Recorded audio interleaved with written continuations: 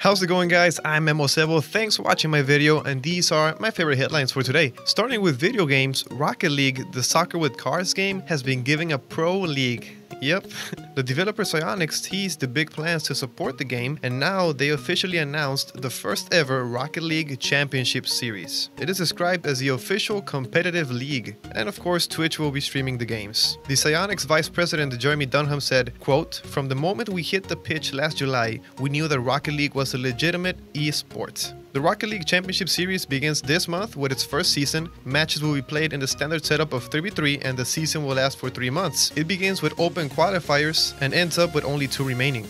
A total of $75,000 in prize money will be up for grabs. If you guys want to know more details about the Rocket League Championship Series, go to their website, which I'm going to leave in the description box below. Moving on to comic book stuff, during yesterday's Agent Carter finale, Marvel dropped an awesome new extended preview for next week's mid-season return of Agents of S.H.I.E.L.D. The promo features some exciting footage from the episode Bouncing Back, including exciting new footage of Slingshot, the Absorbing Man, as well as revealing that we will see the return of General Talbot when the series returns next week. Check out the preview in the description box below, as well as a synopsis for the episode, and let me know what you think in the comment section. I'm just really excited to see Chloe Bennett again, and Grant Ward as a big bad. And ending today's video with a Star Wars rumor, they say that episode 8, Dubrovnik filming, will include Rey and Luke. So we know that every day people are working on the episode 8 set, with more and more things coming in, and the picture you're seeing right now comes from duelist.hr. This is a great look as it shows the lights during the evening. All filming is going to be taking places between 4 p.m. and 4 a.m. So this offers up a solid look to us of what it will be looking like in episode 8.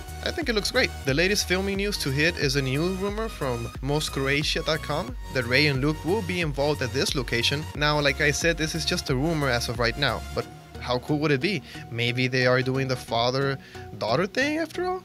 Maybe. Guys, thank you so much for watching the video. I'm Memo Sebo. These are my favorite headlines for today. And of course, I'll see you in my next video. I'm going to be uploading a Gotham review later on today, so check that out. See ya.